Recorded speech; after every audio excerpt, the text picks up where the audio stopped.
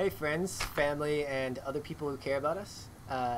Just want to give a quick update on what we've been up to.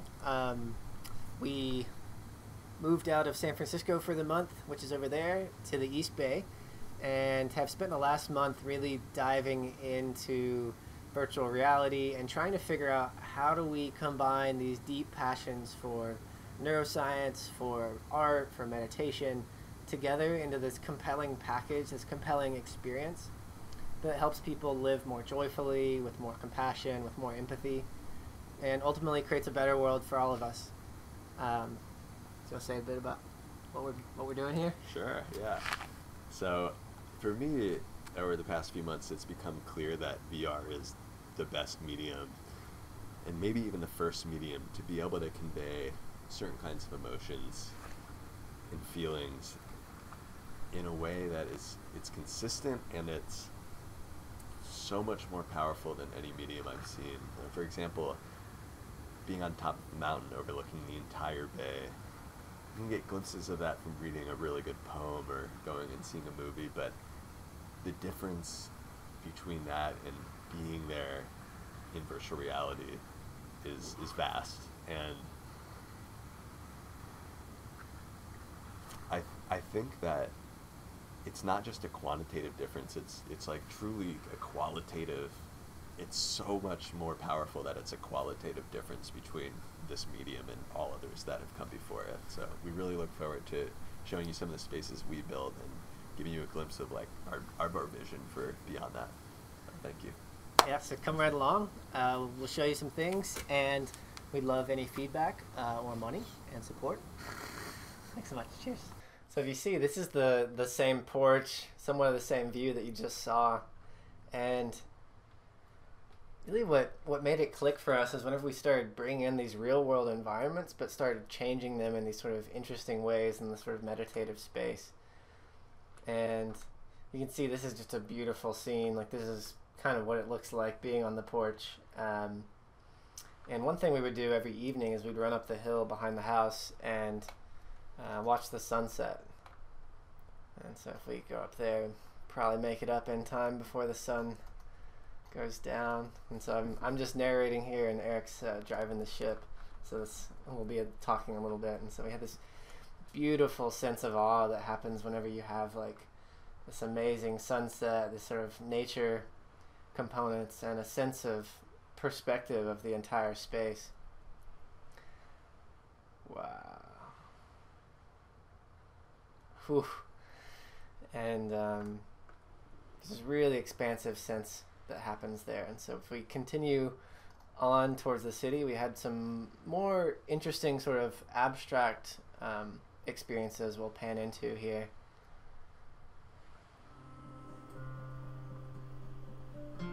For this experience, I wanted to experiment with bringing in abstract art spaces into VR, and I found that this combination of these slowly flapping birds heading towards this kind of weird-looking mystical tree gate structure really put me into an immediate sense of kind of mystical, calm, awe kind of feel. I'm really looking forward to continuing explorations in this area.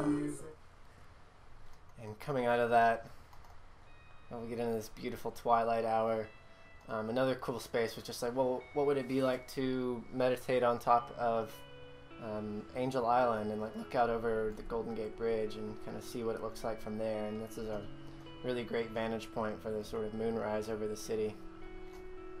And so we can get a feel for what it would be like to be there. Let me get down a little bit more. Yeah, wow. Oof.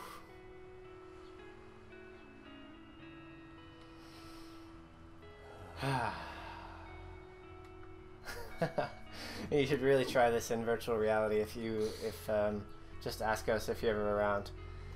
And then we can kind of fly over the city. One of the really cool things about basing this on a real world space like the city is that we can add all these sort of interesting like light twinkles and effects that kind of change your relationship with the way we see the city and the way we live in it. and we can kind of fly up to Sutro Tower here and just with the moon as it's flying with us. And let's see, let's pan to the right.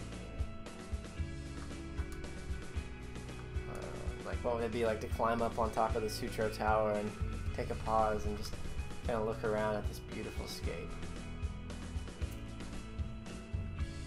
Incredible. Whew. And we also started playing with sort of more traditional meditation, like what would it be like to meditate on a beach, to use virtual reality to just help you disconnect.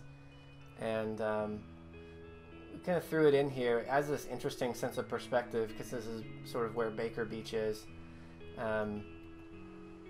We'll see, we'll get down to the sky. And so one thing we're toying around with is this idea of having an avatar in the meditation world, to where when you go to the avatar and once you're inside of it in VR, you sort of look down and you see this body underneath of you and feel like, oh, those are my legs, these are my hands, and it creates this real deep sense of being there.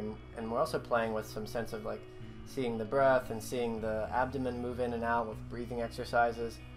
And then if you combine that with these sort of awe-inspiring spaces, it's really a sort of mesmerizing experience.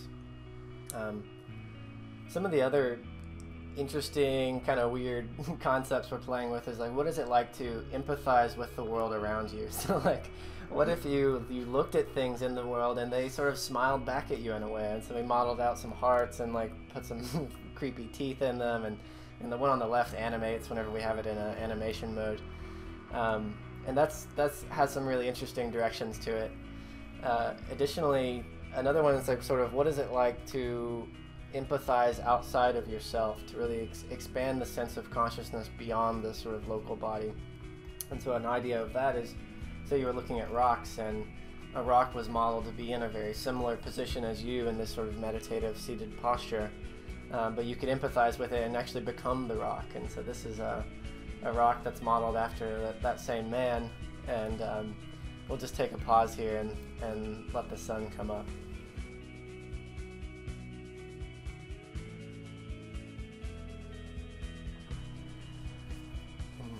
Finally, the sun's coming up. It's probably around 6 a.m. or so, and you can see this rock is in sort of this similar position. And what happens is when you go up to where the head is, if we go up to there and kind of like look down, you kind of get this sense that it's modeled after sort of a pink granite rock, but the sense that like the positioning is more or less the same. And so like if we put the user's first person perspective in that same place, it feels like, oh wow, I am this sort of rock figure. So some interesting concepts there that we're going to continue playing with. And so let's continue on. A peaceful morning.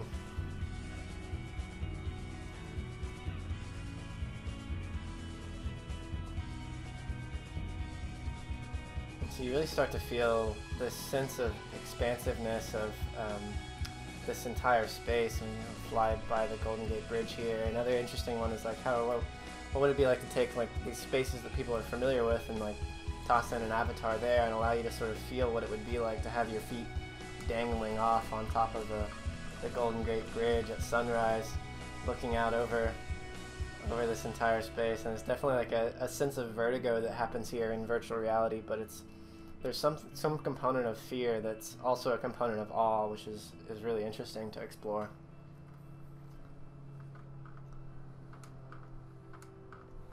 And we can continue on to the coup de grace, the journey up the mountains into this really incredible, safe vista point.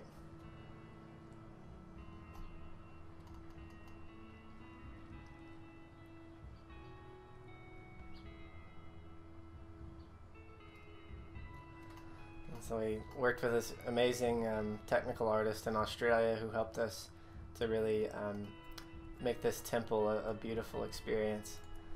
And so now you have this incredible safe space up on top of the mountains that you can sort of, you know where it's at relative to the rest of the city. And you can watch the sunset, the sunrise from up here. There could be meditations and sort of learning sessions or visualizations, or really if you wanted to just disconnect and sort of look out and sort of ponder life and sort of dwell with this sense of awe that's sort of very expansive. It's been this incredible experience building this with Eric, and we'll probably pan in a couple things here at the end of like other interesting experiences we built, but really looking forward to sharing this with you all at some point, and yeah, just let us know if you have any feedback. And we'll just leave the view here until the sun sets again, and we'll go from there.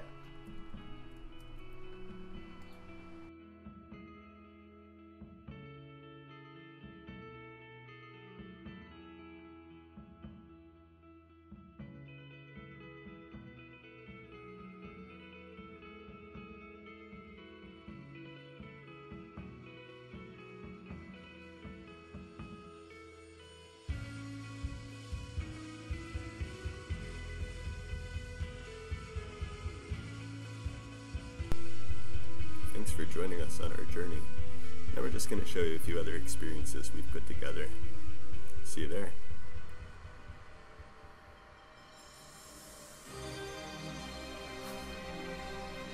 This scene is an homage to Never Ending Story, which was one of my favorite movies growing up as a kid.